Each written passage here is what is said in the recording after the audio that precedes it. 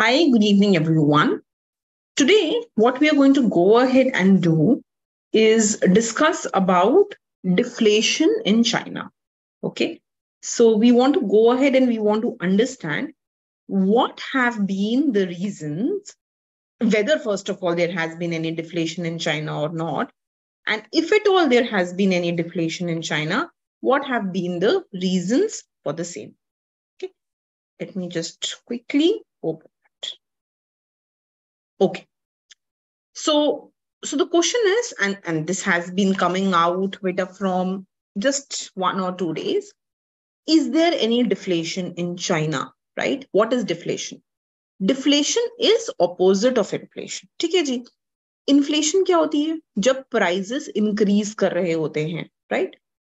Inflation economy में कब आती है? जब भी इकोनॉमी बूम में होती है, एवरीबडी इज एम्प्लॉयड, डिमांड बहुत ज्यादा है, जितनी सप्लाई नहीं है उससे ज्यादा डिमांड है, सब लोग गुड्स को डिमांड कर रहे हैं, मनी ज्यादा स्पेंड कर रहे हैं, स्पेंडिंग ज्यादा है, तो उस केस में इकोनॉमी में इन्फ्लेशन आती है.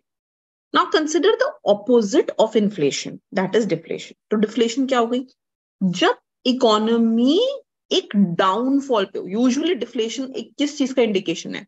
डिफ्लेशन इंडिकेशन है कि शायद इकोनॉमी अब एक लो पे जा रही है, शायद इकोनॉमी में लॉसेस होने वाले हैं, शायद इकोनॉमी में रिसेशन आने वाला है. ठीक है. तो जो हमारी डिफ्लेशन होती है, deflation is basically an indication that maybe the economy is going to go through recession. शायद इकोनॉमी में रिसेशन आ जाएगा, इसका एक इंडिकेशन है डिफ्लेशन. ठीक है जी. So the question that we are asking today is that is there going to be deflation in China? ये जो न्यूज आ रही है आजकल, क्या वो सच है या नहीं है? So let us talk about some data points first. क्या data points हैं? First of all, try and understand that China's producers price, they fell at the fastest pace during June. पिछले 7 सालों को अगर हम कंपेयर करें, if we compare the last 7 years, then the producer prices, the prices of the goods, अगर we know, right, we are economic student, हम सबको पता है कि बहुत सारे इंडेक्स होते हैं, जैसे consumer price index, producer price index, right? So if we look at consumer and producer price index, दोनों ही चाइना में फॉल कर रहे हैं. And you know, when these indices fall, जब consumer price index या producer price index decrease करता है, when they decrease, when they fall, it means that actually there is going to be deflation in the economy. Inflation कब आती है? When these index are increasing. But if these indices are decreasing, it means that there is going to be deflation in the economy. So consumer inflation fell to 0% in June, right, as compared to what was there in the year earlier, right? And what we have seen is that producer prices are also falling. Okay? So this statistics, this data also suggests that maybe there is going to be deflation in China. Now understand that Chinese economy has been struggling. बहुत ज़्यादा issues है. सबसे पहले China ने क्या किया? They started following zero COVID policy. So in order to follow zero COVID policy, उन्होंने बहुत ज़्यादा restrictions लगा. Then usually जो हमने देखा, what we saw in India also and in many countries, is that there was a V-shaped recovery. V-shaped recovery का मतलब ये था कि जैसे ही हमने कोविड के restrictions को हटाया, all of a sudden the economy started going towards a boom, right? The economy started improving. But the question is, क्या ऐसा कुछ चाइना में हुआ या नहीं हुआ? जब चाइना ने अपने zero COVID restrictions को हटाया, did it also go ahead and did it also see and improve in the economy status? क्या economy उसकी improve हुई? The answer is no. China did not see an increase in the demand. China did not see an increase in the GDP. China did not see an improvement or a recovery of the economy. ठीक है? So जो China में consumers हैं, they are basically spending very less. But when consumers don't spend money, that automatically creates a recession in the economy. अगर demand ही नहीं होगी, imagine in terms of, you know, you are economic students, imagine when the demand will fall, when there is no one to demand the product, then automatically producers will have to sell at a lower price. कुछ तो करेंगे वो उनको बेचने के लिए. So suppose imagine एक बहुत basic example. I want to sell my vegetables in the market. Nobody is willing to buy my vegetables. What will I do? I will start to reduce the price of the vegetables, right? So when there is no demand in the economy, you will start selling at a lower price and price will start decreasing. That itself is deflation. So what we have seen is that consumers are keeping their purse is very tight. They are not spending the money. Also, what we have seen is that the youth unemployment is at a records high. It is very, the unemployment is increasing and the property market is also at a slump in China. Now, what we have seen is that now government has to take some actions. जब भी recession होता है, तो government को कुछ actions लेने जरूरी होते हैं.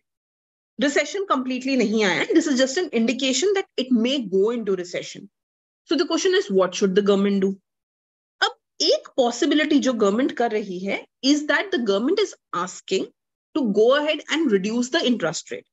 But when interest rate will be lower, what will happen?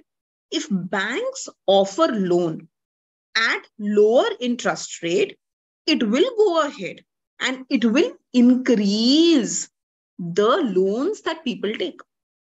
If people will take more loan, there will be more demand. If there will be more demand, it will boost the economy.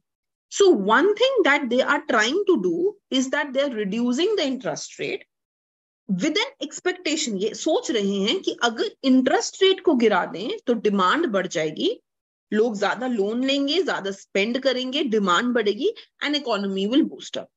However, what has been seen is that people are not taking loan even when interest rate has decreased.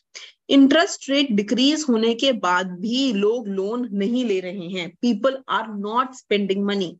They do not have faith on the economy, right? So there is no demand of the loans even when the interest rate has decreased because people are not confident about the recovery of the economy. They don't think that the economy will recover, so they are not interested.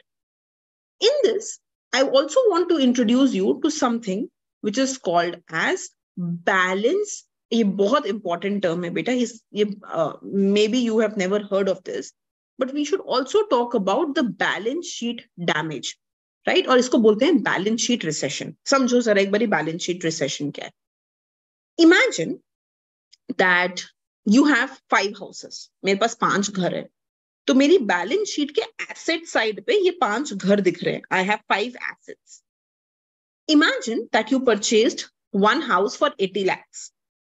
और क्योंकि economy बहुत अच्छा grow कर रही थी, this house that you purchased for 80 lakhs is now worth 1 crore 20 lakhs. मतलब आपने बहुत प्रॉफिट किया उस घर पे.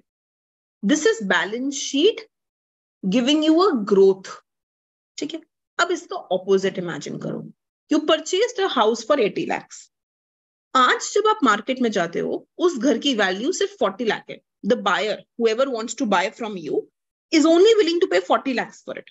कोई भी उस घर के लिए ज्यादा पैसा नहीं देना चाहता. You are in a loss. You purchased it for 80 lakhs, but people are only willing to pay 40 lakhs today. That is called balance sheet recession. So जब deflation आती है, जब economy गिरती है, when the economy falls, that is when you will see balance sheet recession. Your value of the asset that you have purchased in the past, उसकी value गिरनी शुरू हो जाएगी. Now, when you think that the value of the asset is falling, जब asset की value गिरेगी, what will happen? You will never take more loan to buy new assets. आपको economy पे trust ही नहीं है. So you will not take loan to buy assets. So in this case, reduction in the interest rate is of no use. Monetary policy is ineffective. Nobody is interested in the monetary policy, right?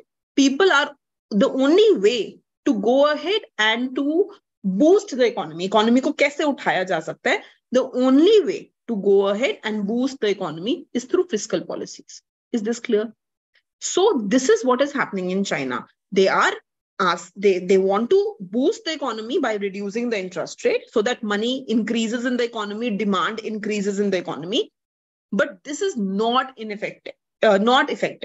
Okay, monetary policy is not working. The only thing which can boost China's economy today is the fiscal policy. If government comes in, if government does the spending, right? One last thing I want to highlight here. Still, there are many economists in China who are downplaying the risk of deflation. वो बोल रहे हैं अभी तक deflation आई नहीं है. ठीक है, वो बोल रहे हैं इतना कोई बड़ा risk नहीं है. So they are still negating that there is no deflation in China. However, the data suggests that actually deflation is hitting China. Okay, so this was a short case study that I wanted to discuss with you on deflation on China. Thank you, Beta.